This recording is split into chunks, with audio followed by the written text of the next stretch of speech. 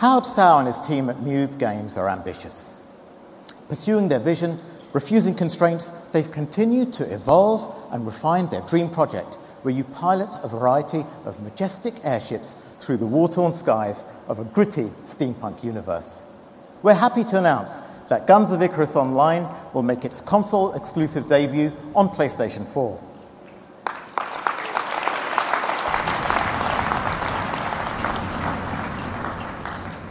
Now, if ever a developer was an indie icon, it's Vlambeer, creators of Super Crate Box, Ridiculous Fishing, and Luftrausers. JW and Rami sometimes sketch out ideas at game jams, and some of these ideas turn into fully developed games.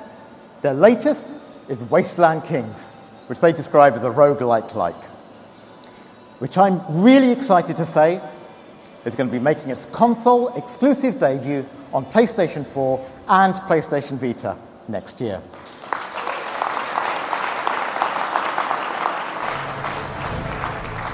And finally, Hotline Miami by Denison Games has been one of the outstanding success stories from the indie world.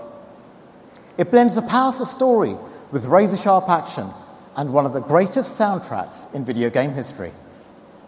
We worked with Devolver and Denison to ensure that Hotline Miami was best on Vita. This freed Denison Games to focus on Hotline Miami 2 Wrong Number, which we're absolutely thrilled to say is going to be making its console-exclusive debut on PlayStation 4 and, of course, PlayStation Vita next year.